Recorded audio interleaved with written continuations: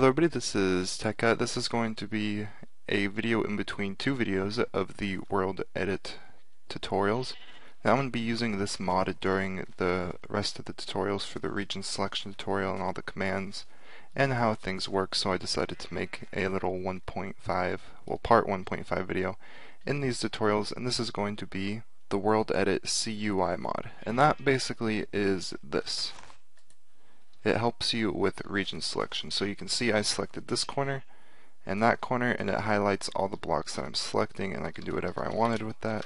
Set 1, and that will change all of those blocks. And you can do the same thing with selecting large areas. And select all these blocks, this big cube of area, and set 1. It will set the whole entire area as 1. I can undo it. Replace 18, and it will replace everything in this area with 18. So this is a command tutorial, by the way. It's just me showing you this. Now I'm going to show you how to install it really fast.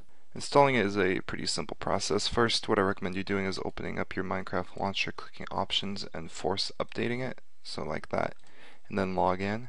While it does that, we're going to open up run, and then you can go to your app data directory, or you can just type in %appdata%.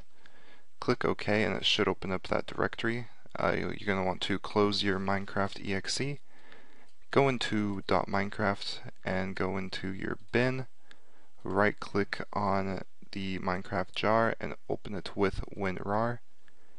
Then in here you're going to want to delete the meta imp, just like that. Open up mod loader and put all of the class files from mod loader in here. Okay. And then you're going to want to open up your WorldEditCUI, drag and drop the folder, and then when it's on your desktop, you're going to want to open that up, go into the classes folder, drag and drop everything from the classes folder into your into your Minecraft.jar, just like that. And then you can run your Minecraft, and it should open up and run just fine.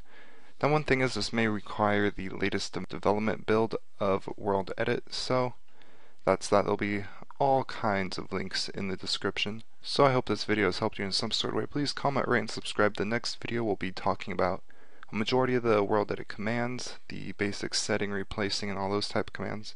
So stay tuned for that. Once again, please subscribe, comment, and rate. Have a great day, and goodbye.